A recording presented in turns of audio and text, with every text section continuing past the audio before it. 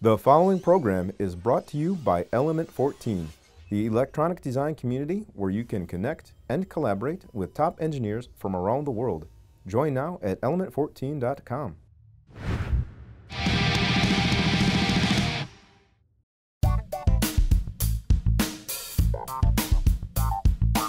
Hello and welcome back to the Learning Circuit.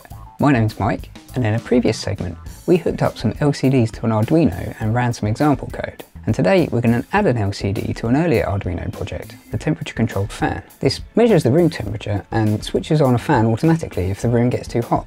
By adding an LCD we can actually display the temperature and also get some feedback so we can add some controls too.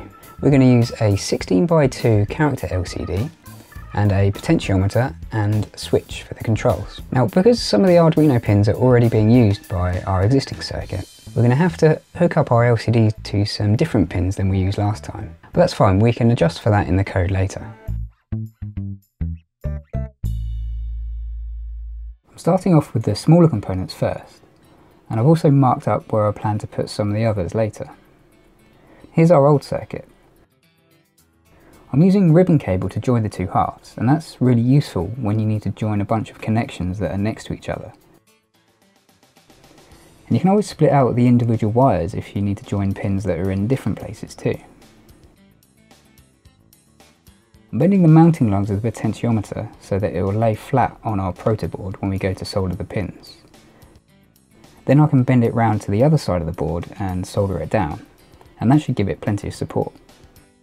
The button goes in the holes that I marked earlier, and I like to use a wedge or a chisel tip on my soldering iron. I find that it transfers heat a bit better than a conical tip. I'm trying to heat the back side of the pin and add solder from the opposite side, and this helps to ensure that the solder flows over the whole joint.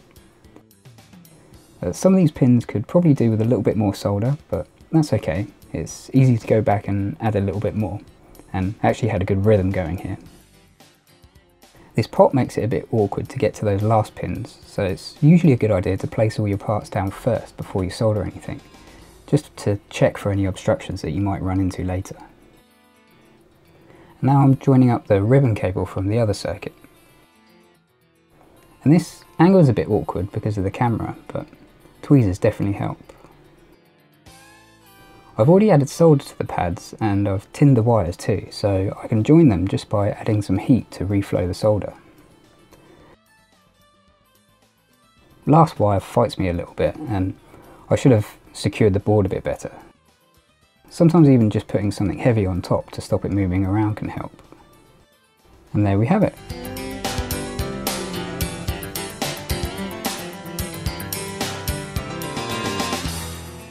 So I started with our fan control sketch, and here at the top is where I've copied from the LCD example, and this is where I had to change the pin variables to match my wiring, because like I mentioned before, some of the pins were already being used. The rest of the code has been changed slightly too. The main additions are for the potentiometer and the button. You can read the position of a potentiometer in much the same way as a thermistor using an analog pin. This gives us a value between 0 when the pot is all the way to the left and 1023 when it's all the way to the right. I want to use the potentiometer to control my trigger point for the fan, but I only want it to change by about 10 or 15 degrees. So I'm going to use the map command. The way that works is you give it a value to map, which is our potentiometer reading. You give it its upper and lower bounds. I've used 3 and 1020 just to give a bit of room in case the pot doesn't get all the way to each extreme. And then you can give it a pair of target bounds. In this case it's the lowest and the highest that I'd ever want the trigger point to be set. So now when I turn the pot all the way to the left I'll get 20 degrees, and when it's all the way to the right I'll get 35 degrees, and I can select anything in between. For the button I wanted it to switch between Celsius and Fahrenheit, and the way to do that is to detect the state change. You can find example code for this in File, Examples, Digital, State Change Detection. Basically, we don't need to know what the button's doing all the time, only when it's going from being not pressed to pressed. We do that by reading the button and then comparing it to the value that we got last time that the loop ran. And if it's different and also currently low, then we know the button was pressed, and so we increment a counter. Every time we press this button, the counter increments by 1, and this line checks if the counter is even. It does this by dividing by 2 and comparing the remainder to 0. If it is 0, then it's an even number, and if not, it's odd. So now we can do something if the button counter is even, and something else if it's odd. And it will change between being odd and even every time the button's pressed, because we're adding 1 each time. So I'm using this to change the temperature reading from Celsius to Fahrenheit each time the button's pressed. The last new addition to our code is the LCD function. Now this prints some information to our LCD, and also displays a little animation to show when the fans are running. That's about it for the changes to the code, so I think it's time to give a quick demonstration.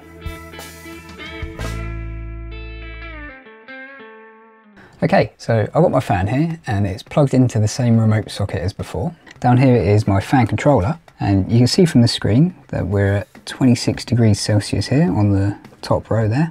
If I press the button, it changes to Fahrenheit, so that's around 79 Fahrenheit. And on the bottom row, it says our trigger point, so that's 83 Fahrenheit. So the fan won't turn on until the room temperature gets above 83 Fahrenheit. And we can adjust that with our potentiometer. So if I turn that all the way to the right now, so 95 degrees, and obviously we'd want the fan on if it was ever that hot. If I turn it back now, back down to the minimum value, 68, and you'll see the fans come on. And that's now because the room temperature is higher than our trigger point. So we can actually adjust that back up now. If I put it back to 83, then the fan goes off, so it works. And that's how you can add an LCD to an Arduino project. What are your favourite types of display to use with Arduino? Let me know on the Element 14 community at element14.com/the learning circuit, where you'll also find all the code and schematics that we used today. Thanks for watching.